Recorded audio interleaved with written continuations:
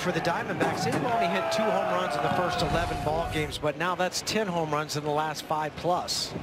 Well, the Diamondbacks were getting beat up yesterday. They ended up losing to the Padres in San Diego 9-5, but they were being no-hit by Dinelson Lamet into the 7th inning, and then that man, Cole Calhoun, broke it up with a home run.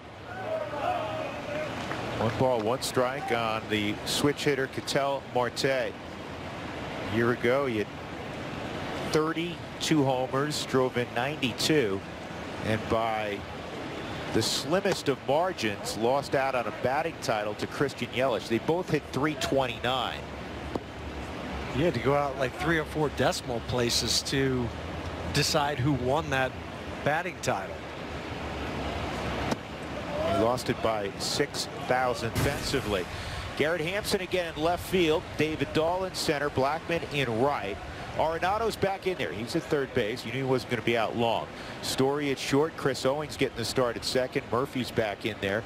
And Tony Walters, his only appearance was late in the ball game yesterday. He did not have a start in the Seattle series. This is the 5th straight lefty the Rockies have seen when they get on offense against Robbie Ray. So Peralta at the plate.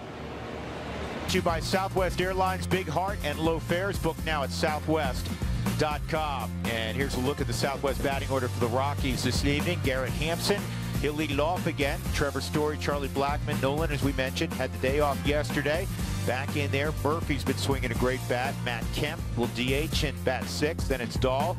Last couple of ball games down in the lower part of the lineup. Chris Owings, Tony Walters round out the 9 that will face Robbie Ray. And this will be the 4th start for Ray, an inflated ERA. In his last outing, he wasn't great, but he did get the W against Houston. 5 innings, 6 runs, 6 hits.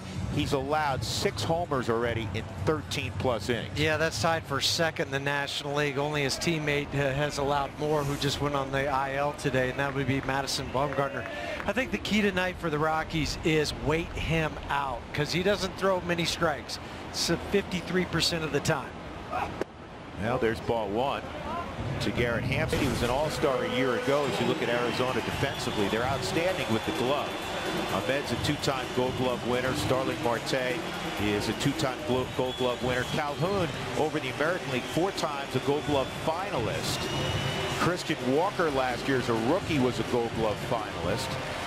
So there's plenty of good leather going around. But to finish that thought about the leadoff situation, you know, you don't have the luxury this year of riding out slumps. We knew that would be the case coming in. We've talked about it quite a bit. And unfortunately for the Rockies, they have several players